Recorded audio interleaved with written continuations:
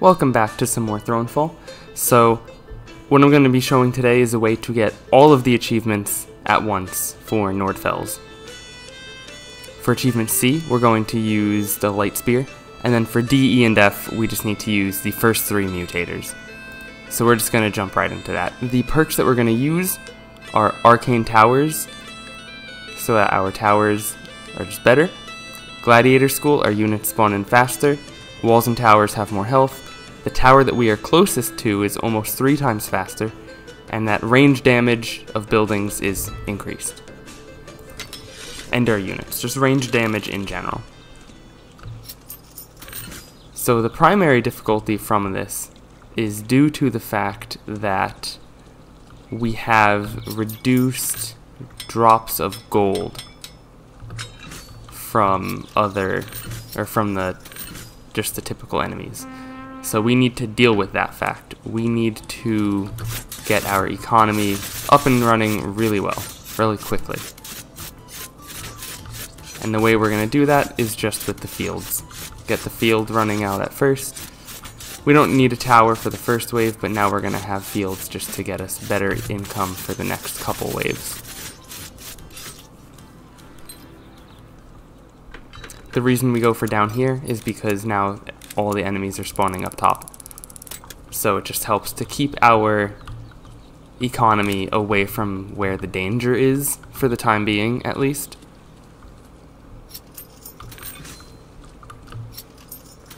So we'll just get a tower just to help, because 8 is a lot. And then a house, just to get some more income. And the fact that we have the tower shooting faster means that, well, honestly, 1 tower is more than enough. We probably wouldn't need to even contribute much to this fight, but it just goes faster. The next night also has things spawning up here, but the bulk of the forces are now down lower. Up here, these ones just chase me down, so it's safe again to invest in fields. And then we have 2 coins. We could get another house, so might as well get the economy flowing. We'll stand forward a bit to hope that these people don't try and run straight through the field, or at the very least for the first one to do that. And then we're probably going to lose a lot of this field, but we'll do our best to keep it alive by attracting these people.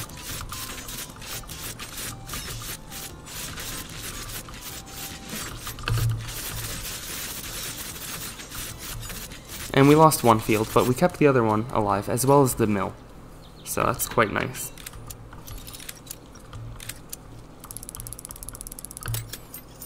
And then rather than go for this other mill, we're going to prepare the next few waves by going for the upgrade to the tower, just to help us do more for the next general upgrade space.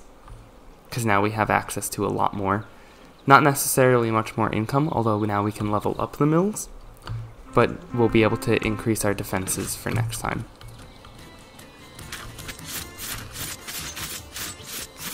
The 2 towers that we have should mostly be able to deal with the top and the right, although they're probably going to break the mill over time. So we could go over and help prevent that from happening. Because it's okay if the tower dies, although I don't think it will.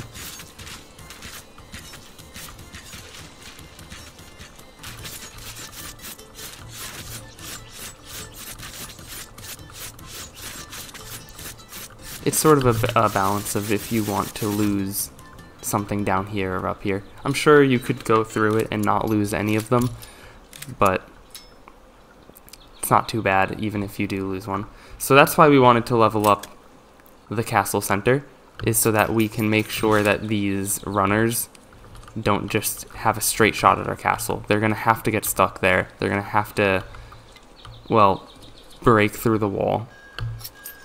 And we are now in a much better position due to the fact that we have a way to, well, prevent them from getting in. Because otherwise they just sort of steamroll right through. even with the spear making them go a bit slower, we just don't do enough damage unless we invest in a lot more towers than we have.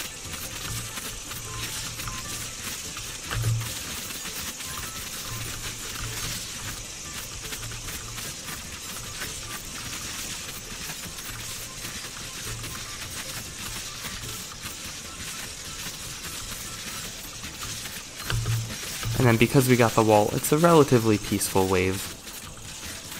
They just sort of get stuck at the wall and then we just kill them off.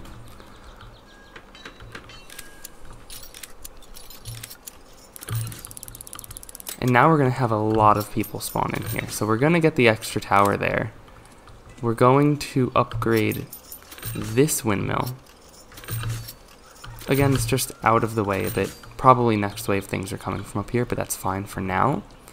And then, let's see, do we have a melee unit? We do have melee units. So if we have flail people, we're gonna steal them for this wave. Just plop them right up front. Actually, we'll hold on to them at first to make sure that things get in range of the tower and that they don't get too ahead of themselves.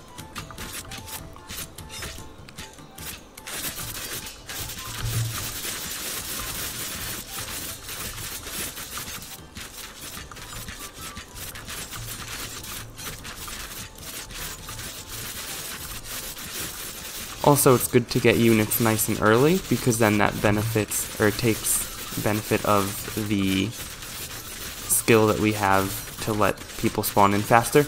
We could probably have went for a different skill as well, but that's the one that we went for.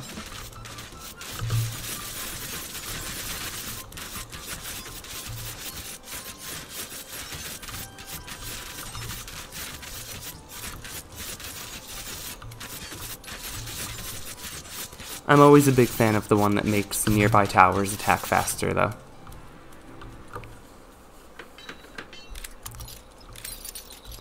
So these people go for economic buildings, I believe? Yes. They try to destroy our economic buildings. We could have went for explosive fields to help prevent that, but we're getting the extra economy, which again, very helpful because we have the reduced economy due to the mutator that we picked.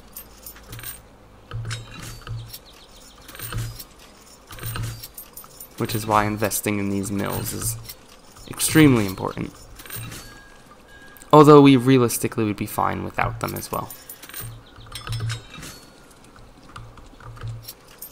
And then I know it's outside, but it's just to help prevent them from running straight over to the other mills. When they end up destroying these, or if they end up destroying these, maybe it'll give us some time to defend the other mills before they just go and destroy everything else. And there's nothing I can do except for try and take some hits, although they're not really going to attack me too much, only on the way to getting to the mills and the fields. So kind of expected, not much we could do there to help defend. What's this? A bunch of people down there, and then chase me, and then castle center. That's fine.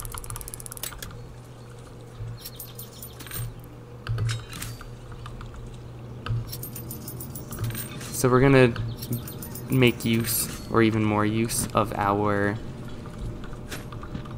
people, because we have a perk that benefits them a bit. We'll get another exterior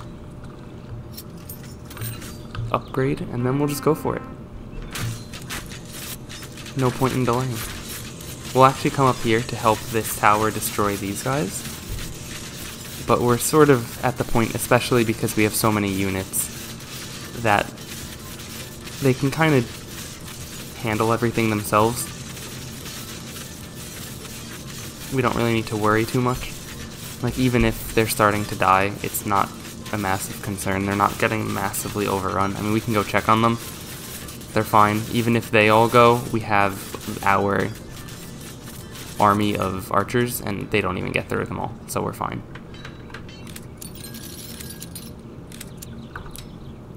Are these all flying? Economic buildings. Economic is fine. There's nothing we can really do to prevent them from just getting to things, and that's okay.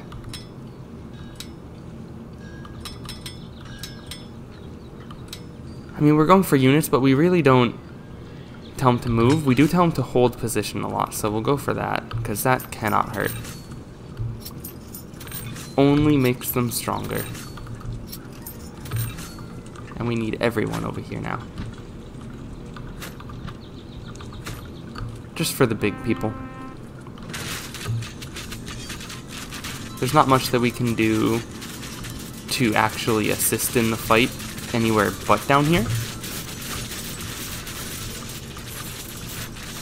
And our towers should be able to manage the actual economic little monsters. The little rats, the flying rats that like to try and get us.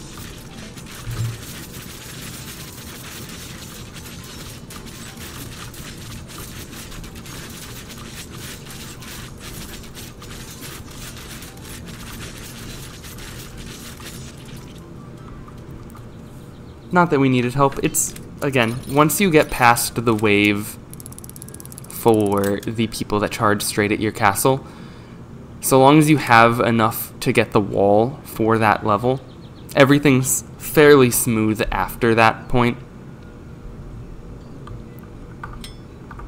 There's not too much to be concerned about at that point, or rather after that point.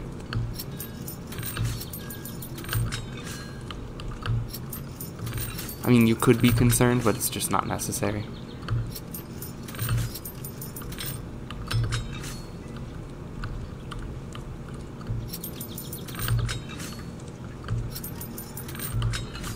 So much so that we don't even really need to worry about economy upgrades anymore. And we have 2 coins left over, so we might as well just put them down for another house. But it's not really something that we have to worry about. Also, that's probably one of the more well-defended spots. Let's try to prevent them from getting through to our income. And we'll just stand near this tower, just to help it attack faster. So the fact that we have three upgraded towers down here means that this is only slightly better than us standing near this one tower. So we really don't need to worry about helping out down there. Not too big of a concern. Up top, though. Apparently they're breaking through it. Do we mostly have archers up here? Maybe.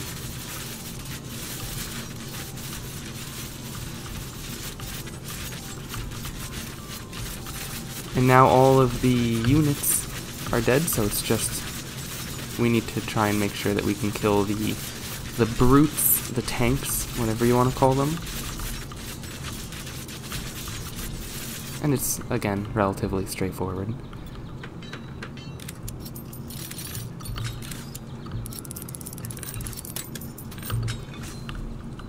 If we want, we could level up the walls to make them fancier.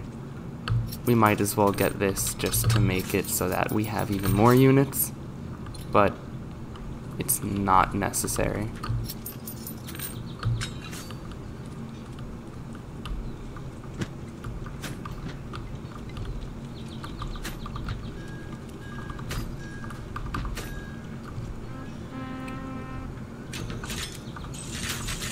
Two more knights. It's more so a question of just... We could probably even just immediately start the night right as soon as we're done, but there's no harm in upgrading things a little bit extra to make sure that things go smoothly.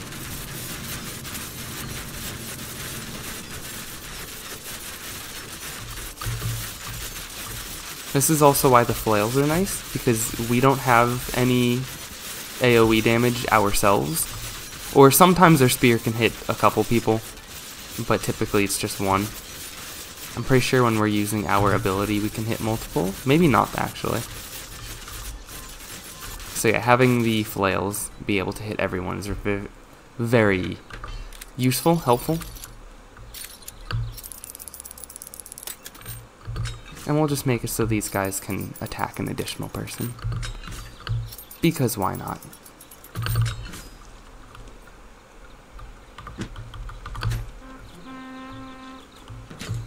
This is sort of a gimme wave just before the final one. And then the final one isn't even that hard. It's just a bit of everything from everywhere, but mostly the bottom, or the middle here. So having a few people sort of just claim off a little corner. And then we just put all the archers kind of allocated, a bit of a mix.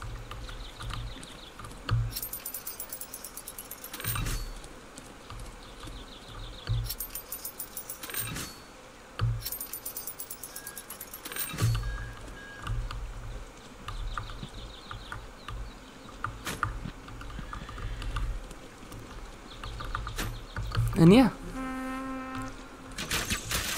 that's really all you need to do. Like, at this point, we win.